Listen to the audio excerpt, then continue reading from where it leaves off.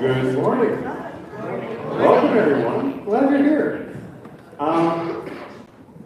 Before we get going, we're going to be really flexible for the next couple of weeks. Today, we don't have anybody on the order, so we're going to adapt. How many people here like singing karaoke? That's essentially what we're doing today. And next week, as you've probably seen on the screen in the weekly update, we have no power. So we're going old school, printed bulletins, getting out our hymnals. We're going to sit back there under the windows and enjoy an old-fashioned service. No, I'm not going to wear it all. Other than that, things are good. How's everybody doing today? Staying cool? Good.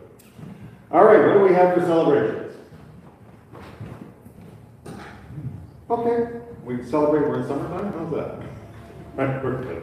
All right, so let me see what I have for announcements. So next week, as I said, there's no power, so we're going old school, printed bulletins and hymnals. We're doing the worship service back there, so you can get the light from the windows. And next week is our last service until the 4th of August. We're shutting down 2 weeks over July, as we did last year, and strongly encourage you to visit some of the other congregations around here. If you're looking for a United service, we've got South Gloucester, Osgood, it is in Osgood, not Cars, and North Gore still have services. North Gore is at 9:30 though, the others are at 10 o'clock. Or you can explore some of the other churches in town here, St. James Anglican or Knox Presbyterian, they both start at 10 o'clock as well. So a chance to reach out and connect, see what some of the others offer. Or Bargain, I forgot to mention that as well. They also have services all summer at 10 o'clock. Morning. Morning. Hey girls, welcome back. All right, let us start with our land acknowledgement. We are gathered on the unceded territory of the Algonquin Anishinaabe peoples and acknowledge their stewardship of this land throughout the ages. A part of our commitment to reconciliation with Indigenous peoples of Turtle Island, we support the 2015 Truth and Reconciliation Commission call to action. We call upon the church parties to the settlement agreement and all other faith groups to respect Indigenous peoples' rights to self-determination in spiritual matters, including the right to practice, develop, and teach their own religious and their own spiritual traditions, customs, and ceremonies.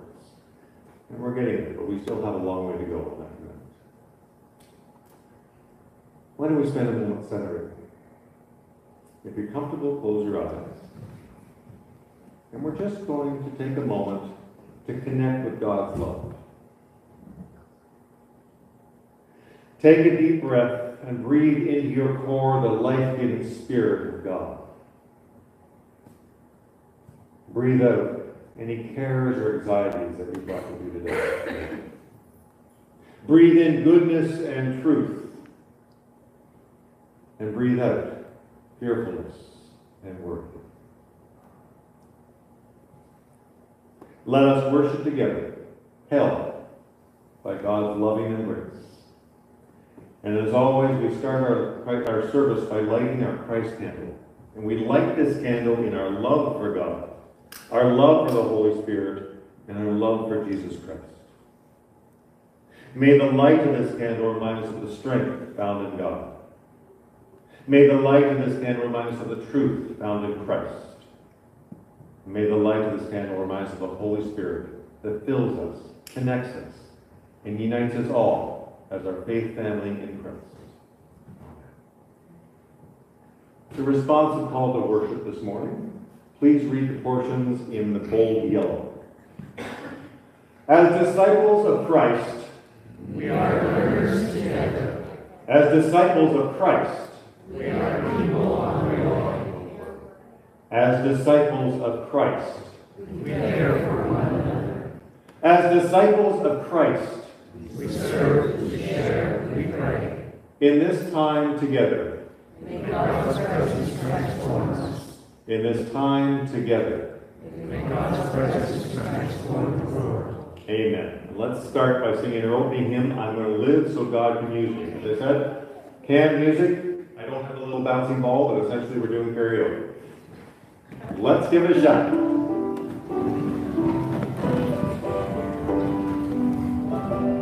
Turn it up a little bit.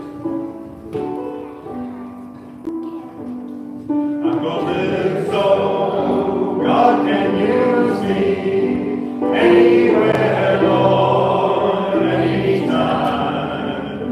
I'm gonna live so God can use me. Anywhere, Lord, anytime. I'm gonna work so God can use me. Anywhere, Lord, anytime. I'm gonna work so God can use me. Anywhere, Lord, anytime. I'm gonna pray so God can use me. Anywhere, Lord, anytime. I'm gonna pray so God can use me. Anywhere, Lord, anytime. Gonna sing so God can use me. Anywhere, Lord, anytime. I'm gonna sing so God can use me. Anywhere, Lord, anytime. Awesome. Please be seated. Thank you, Barbara. I think for those we're really going to have loud, otherwise we just can't hear what's going on. Karaoke's always loud, right? Let us pray. Do we get a camera? Are we okay, Kurt? It's okay. Oh, sorry. Razor's on. Perfect. Okay. Are we connected? Yes. Excellent. Welcome everyone online. Glad to have you here. Let's pray. Great are you, O God, to be greatly and greatly to be praised. You have made all things and called them good. You created humans in your image. You gave us a calling and a purpose.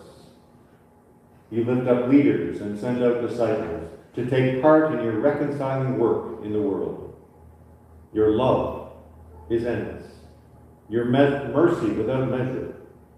And so we praise you with heart, mind, strength, and soul in the name of Jesus, your Son, blessed by your Spirit, working in us, with us, around us, and beyond us. Amen. Please join in our confessional prayer. God of overflowing grace, we confess we often take your blessings for granted. Forgetting life is a precious gift. We waste time on things that don't matter. We complain when things don't go our way, ignoring those who face even steeper challenges. Forgive us, O God. Renew our calling to share your abundant love for Jesus' sake. Amen. Please know that while it's true all of us have sinned, we've sinned because we don't love perfectly as Jesus commands us, as God commands us. But there's a greater truth. The greater truth is no matter what we do, no matter what we say, God's love for us is perfect.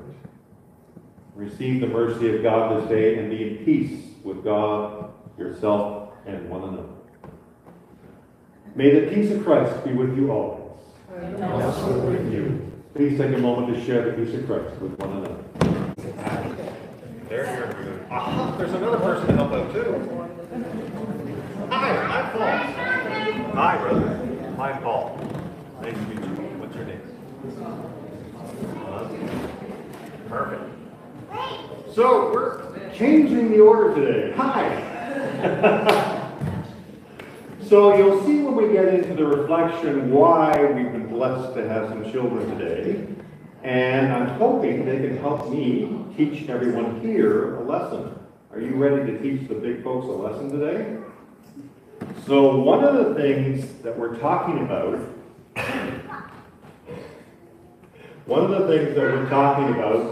is how everybody, that's okay.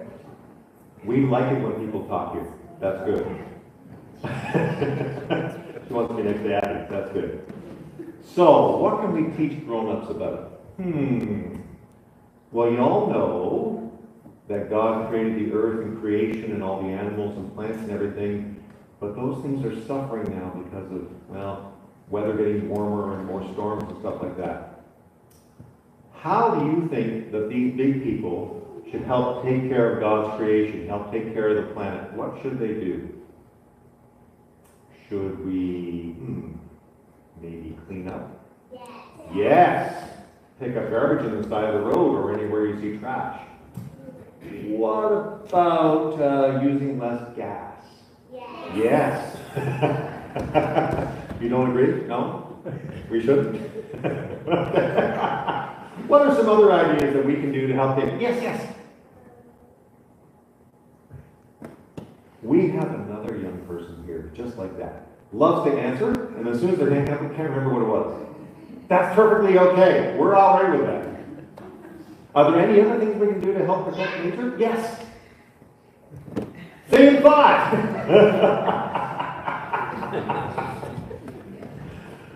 So the point is that, yes, you remember? No?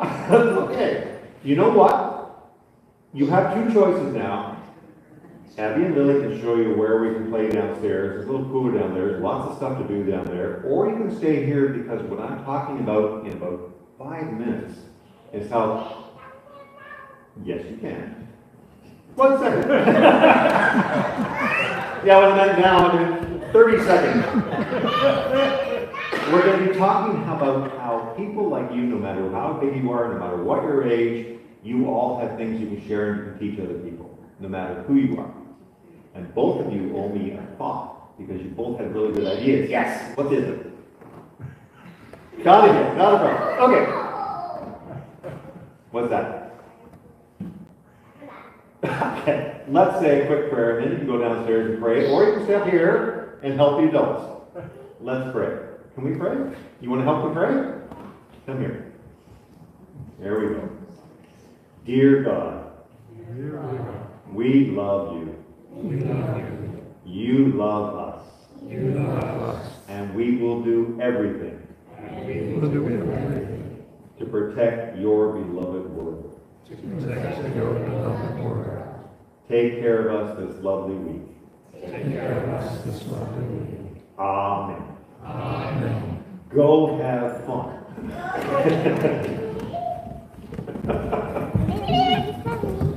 Okay. Let's pray. God of wisdom and of warning, we long to hear your word for our war. Excuse me. Lord, please help my tongue. God of wisdom and warning, we long to hear your word for our times and our lives. By the power of your Spirit, open Scripture for us and prepare us to be challenged and changed as we encounter Christ, your living word. Amen. I invite Sue to come forward with our readings today. They're already having fun. Perfect. I think I can talk over that.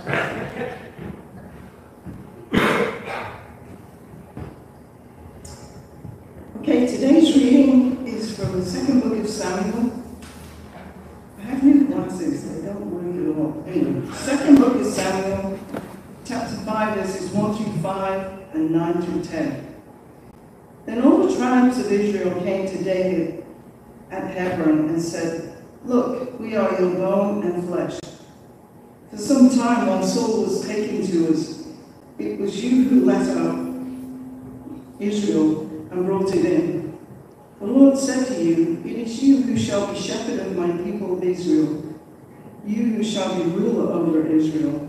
So all the elders of Israel came to the king at Hebron, and King David made a covenant with them at Hebron before the Lord, and they anointed David king over Israel. David was 30 years old when he began to reign, and he reigned for 40 years. At Hebron, he reigned over Judah 7 years and 6 months, and at Jerusalem, he reigned over all Israel and Judah 33 years. David occupied the stronghold and named it the City of David. David built the city around from the Milo inward. And David became greater and greater, for the Lord of hosts was with him. The second reading is from Mark chapter 6, verses 1 through 13. He left that place and came to his hometown, and his disciples followed him. On the Sabbath, he began to teach in the synagogue, and many of them who heard him were astounded. They said, "Where did this man get all this? What is this wisdom he has been given to him? What deeds of power are being done by his hands? Is not this the carpenter, the son of Mary, and brother of James, and Joseph, and Judas, and Simon? Are not his sisters here with us?" And they took offense at him. Then Jesus said to them, "Prophets are not without honor, except in their hometown, and amongst their own kin, and in their own house." And he could do no deed of power there, except he laid his hands on a few sick people and cured them. And he was amazed at their disbelief. Then he went about amongst the villages teaching. He called the 12 and began to send them out 2 by 2, and gave them authority over the unclean spirits. He ordered them to take nothing for their journey except a staff, no bread, no bag, no money in their belts, but to wear sandals, and to not put on 2 tunics. He said to them, "Wherever you enter a house, stay there until you leave the place. If any place will not welcome you and they refuse to hear you, as you leave, shake off the dust that is on your feet as a testimony against them." So they went out and proclaimed all that should repent. They cast out many demons and anointed with oil many who were sick and cured them. The word of God for the people of God. Thanks be to God. Thank you, Sue.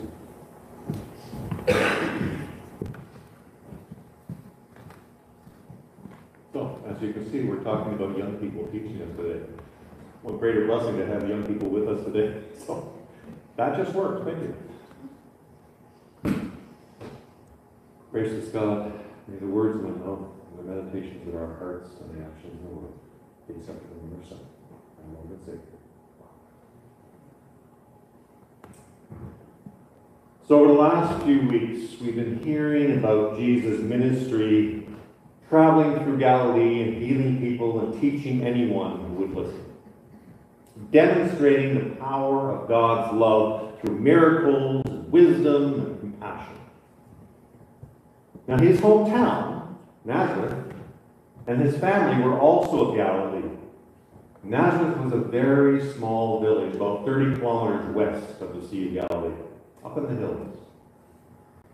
And it wasn't the greatest place to be from. In fact, there was an expression that nothing could come from there. It was an obscure little village in a remote part of a forgotten region. And archaeologists tell us that 2,000 years ago, there would have been about 500 people living there.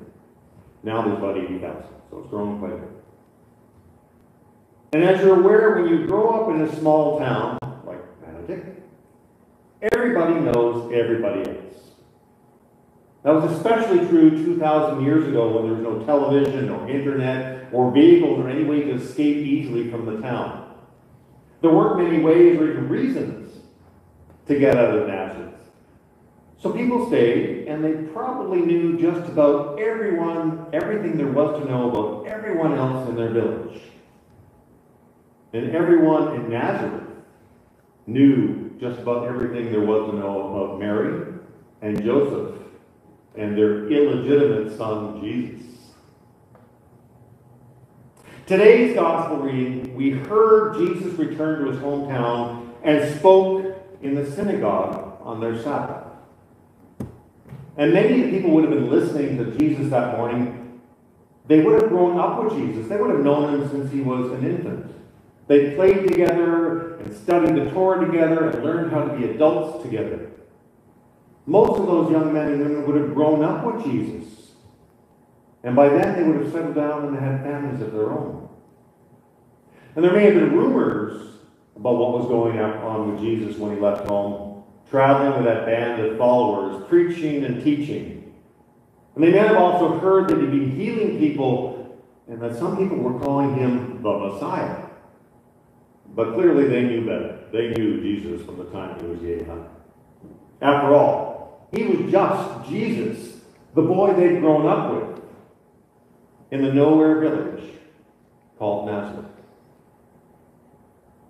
And so, as was customary at the time for any man older than 13 years of age, especially if you're returning to your hometown, you'd be asked to stand up and speak in the synagogue on the Sabbath. And so, of course, they asked Jesus to speak that Sabbath. But they were surprised. They were surprised at the authority with which he taught them. He was teaching initially just astounded them at how brilliant it was. But then it struck a nerve.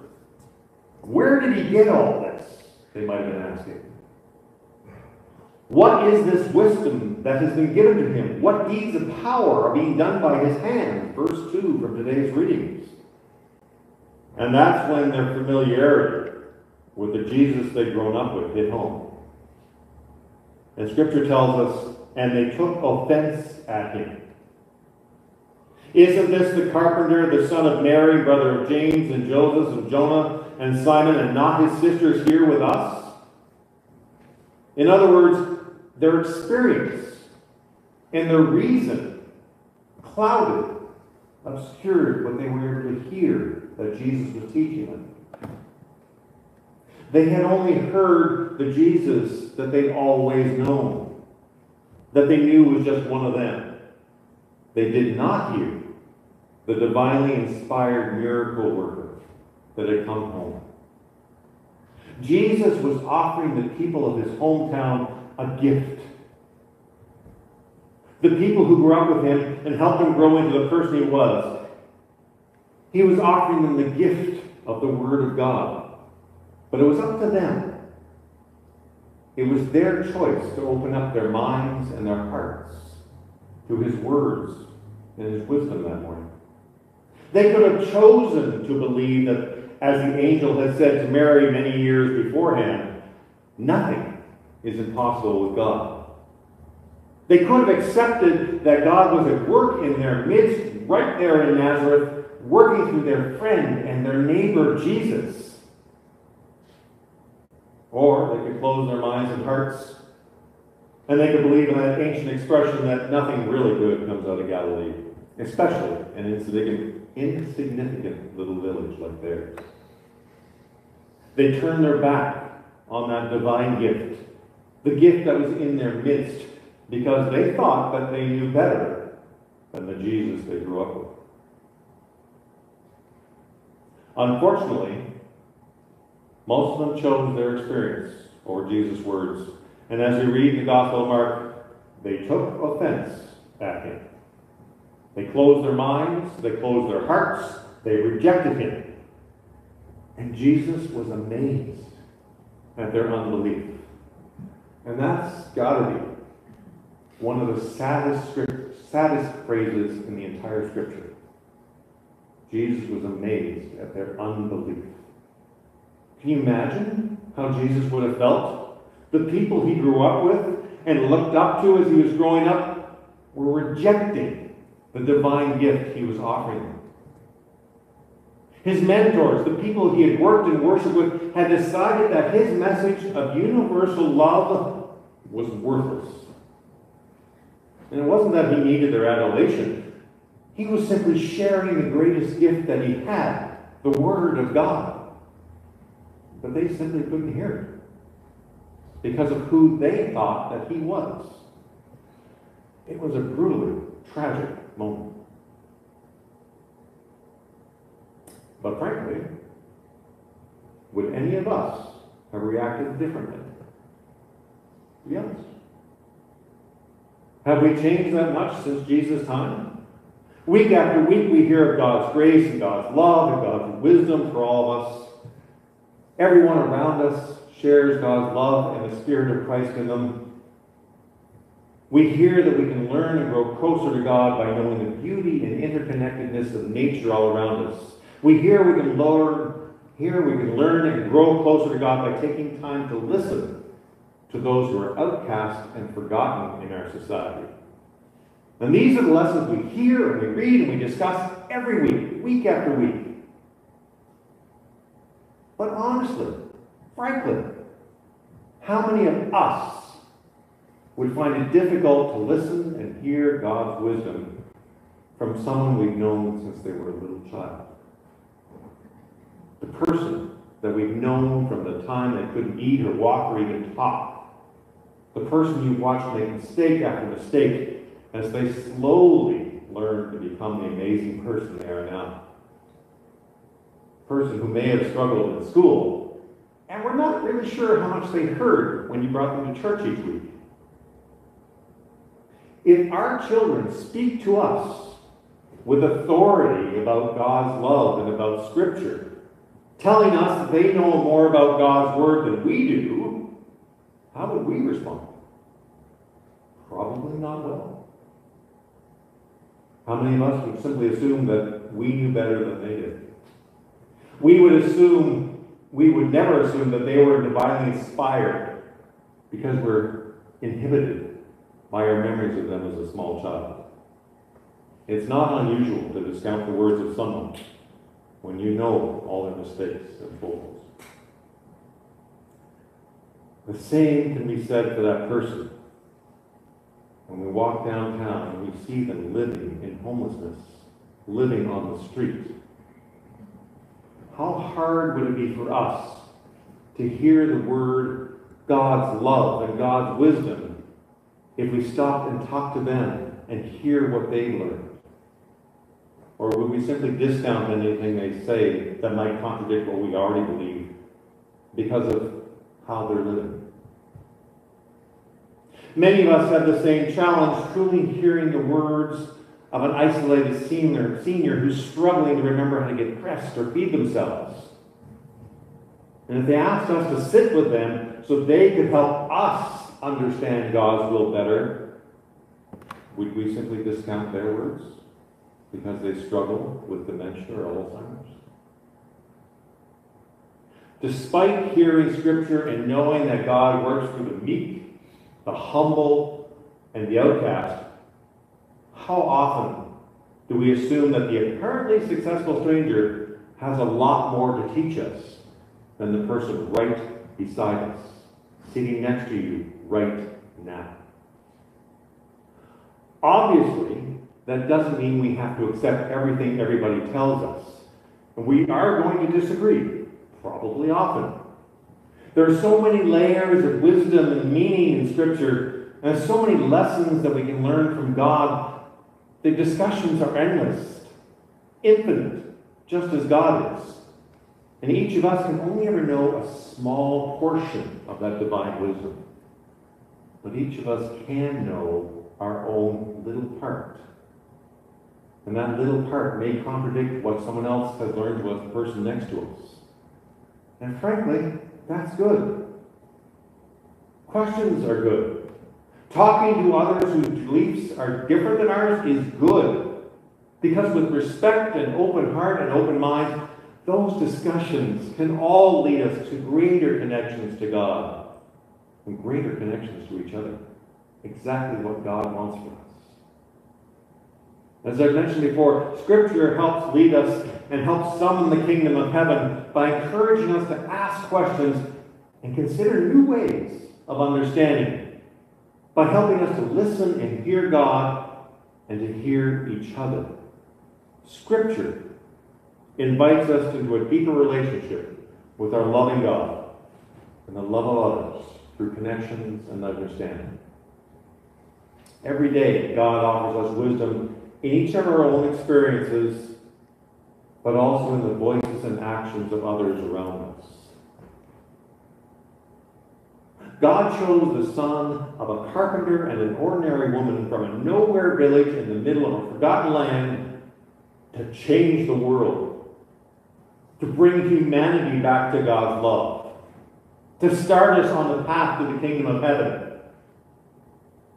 And just as Jesus said, truly I tell you, unless you be changed and become like little children, you will never know the kingdom of heaven. Precious gems of wisdom that we can find everywhere, from the youngest child to the oldest senior, as long as we have open hearts and open minds and keep asking those questions. Keep being willing to learn about God's love. Amen. Let's sing, Will You Come and Follow Me? That's a good name.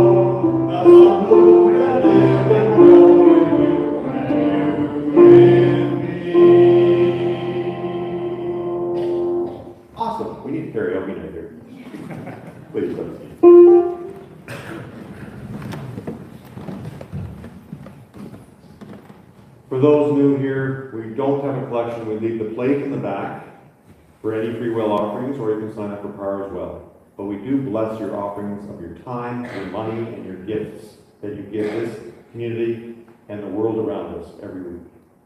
So let us pray. Gracious God, we give you a portion of all that you have so generously given us. Even as we give, our hearts seek you in your blessing. Take us and take these gifts, and because us and them to become blessings for others. We ask this in love and in Jesus' name. Amen. And this week we have a video. Actually, it was produced by one of the youth groups in United Church Canada, but it highlights all the work that you're doing through your donations to mission and service. Right.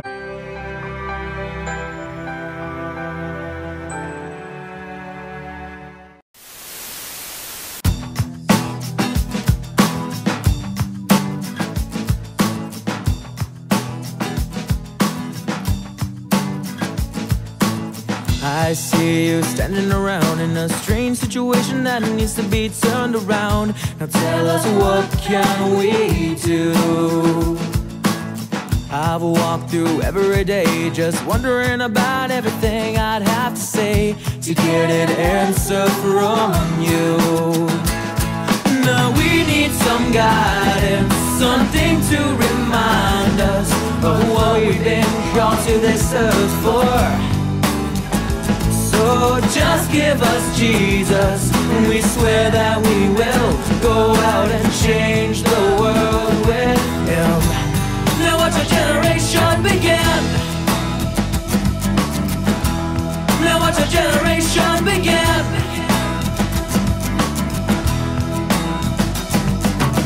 Every once in a while we see so many people whose faces never held a smile, held right down like a child's broken dreams, knowing knowing that as days go on, our time runs out to stand as one. That transformation that we desperately need. Now we need a song, something to move us along. Arouse and cry to truth. So just give us Jesus, and we will give our all. We will give everything. So watch a generation begin. So watch a generation begin.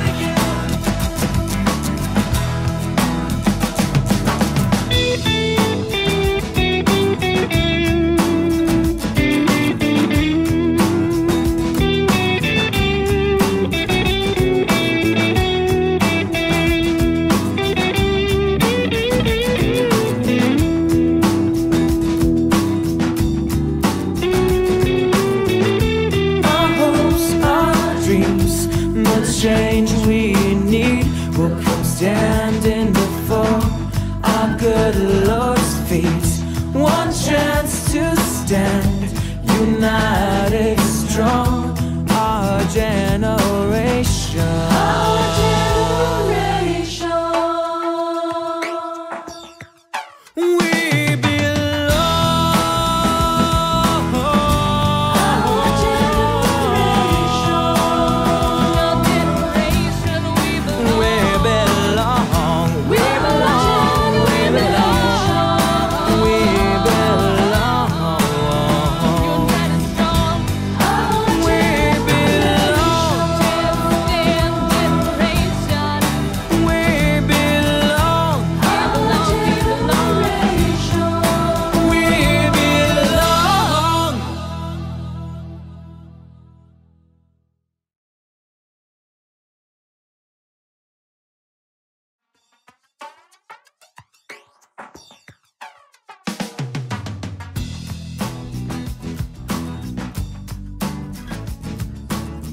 Are there any names or situations that we'd like to pray for today? Mary Mark? Diane?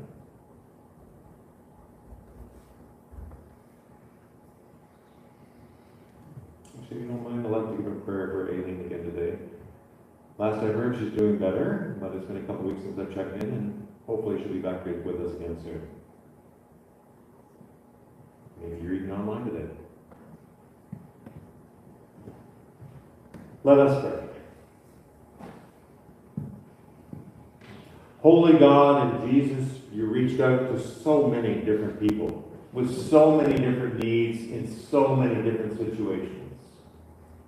We thank you for all the ways you've reached out to us. In the embrace of a prayer, in the energy of a song, in the wisdom of Scripture or the words of a friend. Sometimes your healing brings comfort. Sometimes it brings challenge and the call to respond. Hear us as we seek your comfort and your challenge for the world, for the church, and for our own lives. Dear God, bring comfort to those who are facing struggles this summer, those whose crops have withered in the extremes of weather, or those who cannot find enough workers for their businesses, or workers who can't find secure employment, or those who simply can't find an affordable place to live. And all those who are simply losing hope that things will ever improve.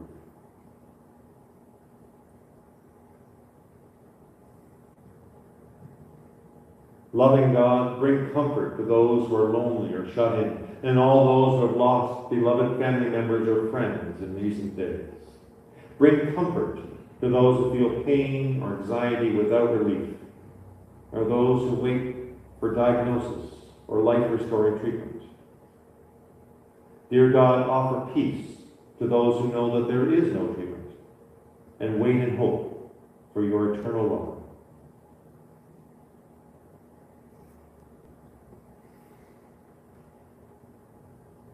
Bring challenge to those who want to make the world a better place, and all those who work within science and medicine and the law to improve the quality of life for all people.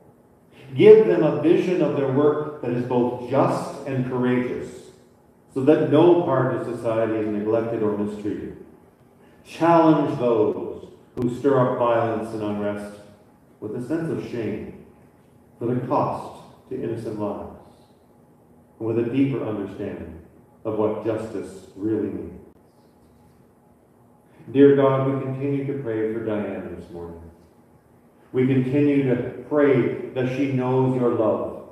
She knows our support, and she knows that she is surrounded by friends and family who care for her and help her through every challenge that she faces. Dear God, we pray that Diane knows your peace, your strength, and your wisdom. And loving God, we miss Aileen. She is such a beautiful part of this congregation, of our faith family. She is still continuing to suffer from illness and injury, but she knows that you are with her. She knows your love, and she knows that this congregation continues to pray for her week after week, helping her with strength, love, and support. Please, give her the strength and help to come back into our midst and join our family in worship yet again. Gracious God, we offer you these prayers and continue to pray in the way that Jesus taught us. And this morning we'll be using a version called From the Common English Bible. Our Mother and Father, who is in heaven, uphold the holiness of your name, bringing your kingdom so that your will is done on earth as it's done in heaven. Give us the bread we need for today. Forgive us for the ways we have wronged you, just as we also forgive those who have wronged us. And don't lead us into temptation, but rescue us from the evil one. For thine is the kingdom, the power, and the glory, forever and ever. Amen. All right, let's sing once again. Sent forth by God's blessing. I suspect many of you are quite familiar with this one.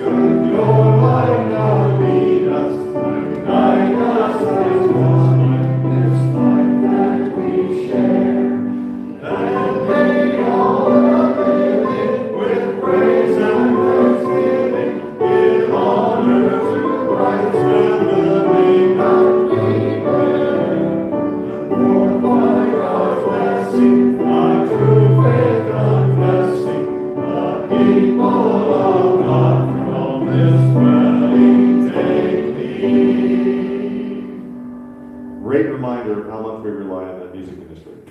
They are a blessing.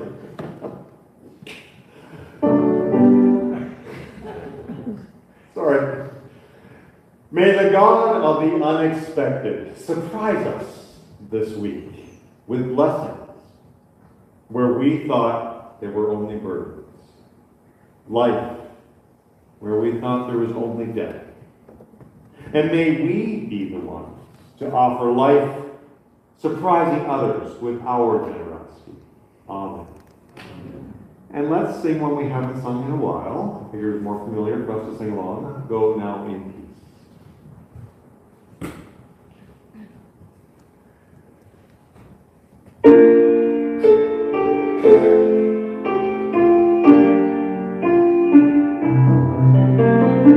Oh, now in peace.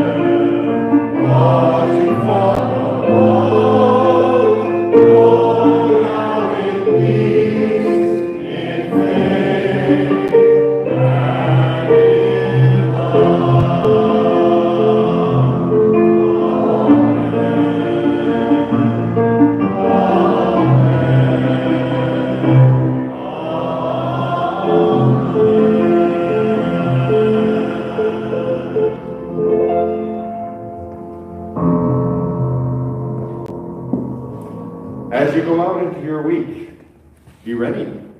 Be open for that unexpected voice bringing you the wisdom of God's love. Have a great week.